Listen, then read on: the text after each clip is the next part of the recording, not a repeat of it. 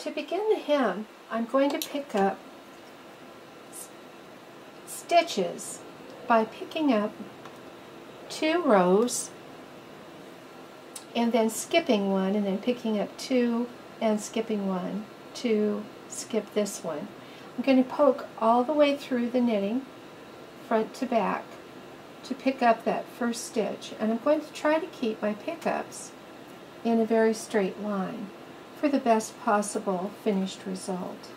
So I'm just going to do 2 at a time using this tool.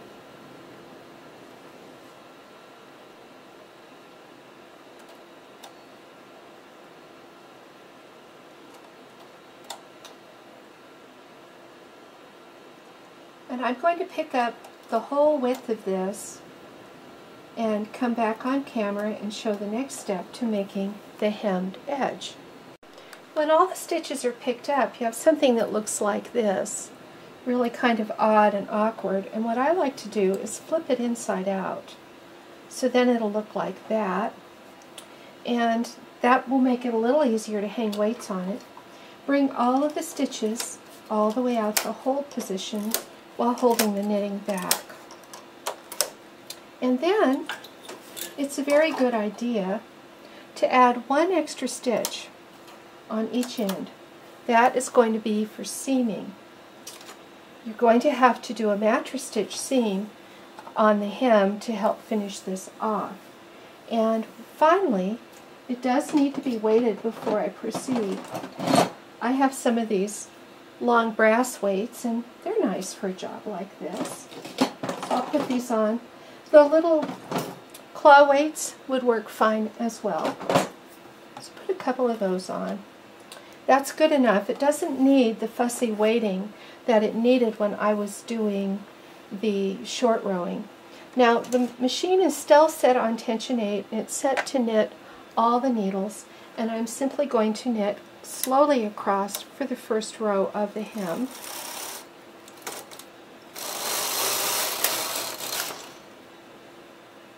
Going to go back and E-wrap the end needle and just put a clothespin on that bit of yarn and let it hang down. Going to do the same thing at the other end. E-wrap, no clothespin. Of course, there's no end. Now I want to do an 8-row deep hem. So that was row 1, row 2,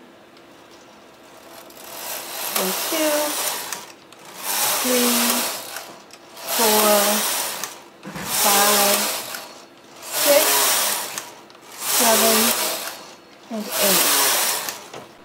The next step in a picot hem is the eyelet row.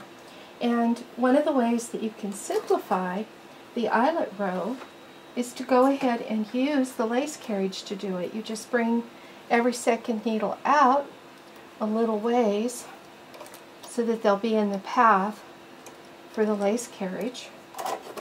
Then you run the lace carriage across, and it will do all those tedious transfers. Disengage it on the right hand side and lift it right off. And the eyelet row has been done. Now I like to move all of the needles out to hold position before I do the second 8 rows of the hem. And I'm going to do the second 8 rows of the hem now.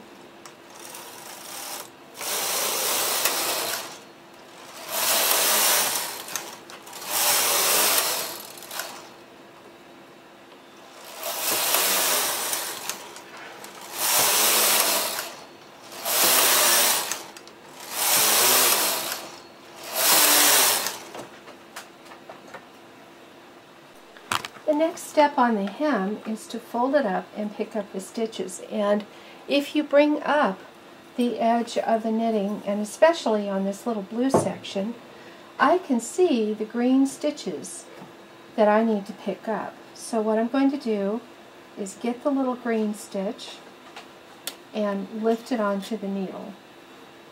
And the first 1 or 2 may be difficult, but after that this will be quite easy to do.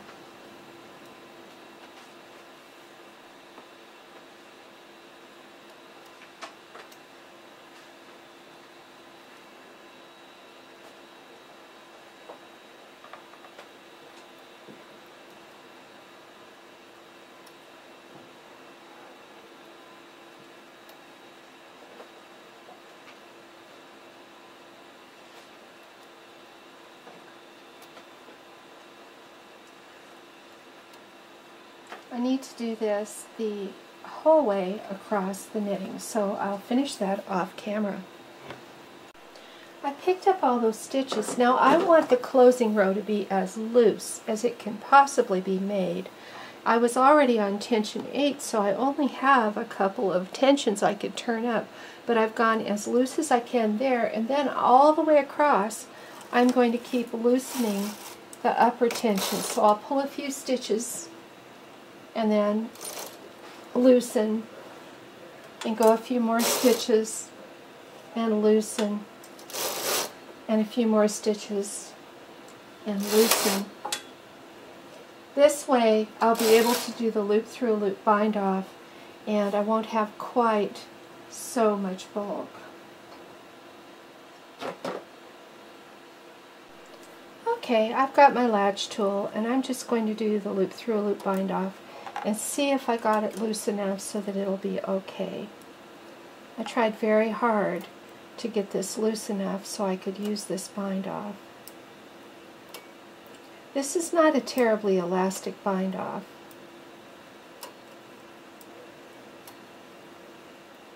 So I'll do that all the way across and talk about the next step. Here's the little hat. I need to turn it wrong side out, and I need to Kitchener stitch it from here to here, mattress stitch the hem here, and draw up the little circle in the top. So I'm going to do that sewing and then show it on camera. So here I have a pink hat that's really made of odds and ends. As a matter of fact, I had some leftover pink yarn that I used for the band because I didn't have any more of the striped yarn. And here's a blue hat that I made small enough for an infant. The pink hat's really toddler sized. And this is a big baby. I'm thinking maybe 9-10 months, although I did use the measurements in the Yarn Council of America head circumference. So that's the hem. You could use ribbing or some other kind of hem. And the hat tends to stand up by itself. It's really very round, and I'll turn it. You can see the converging lines at the crown. So fun little project, great way to tune up your ability to do short rows.